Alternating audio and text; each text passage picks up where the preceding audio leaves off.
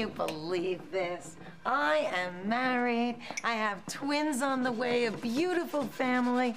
Oh, could life get any better? Yeah, life's a cabaret. Well, I have some exciting news. Let me guess. It's for her. Darling, you remember that play I did last summer? You mean the one where the critics said, and this is what he left Chicago Hope for? Yes. Well, anyway, Columbia has decided to option that dreadful thing for a film. Oh, honey, you are so talented. Leave it to you to take a piece of dreck and turn it into a movie. No, actually, they do this sort of thing in Hollywood all the time. If the deal goes through and I start producing, we are moving to Beverly Hills. Oh, sweetie, Beverly Hills. With your smarts and my style, we could be the next Aaron and Candy Spelling. You know, Maxwell, when we head out this weekend to close the deal, maybe we should hang out for a few days. Just scope things out, stay at the beach.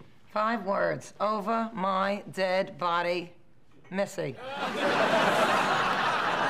Darling, she meant all of us. Didn't you, Cece? No, I booked a romantic weekend for me and a married man at the Malibu Inn, room 308 with a jacuzzi.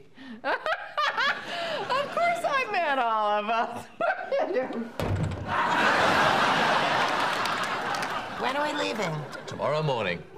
I've actually set up some appointments for you to look at houses to rent while we're out there. Wow. The children are so excited to be going. Wow. Who is not going to be excited about our family going to California? Hello? Oh, my God. Ma.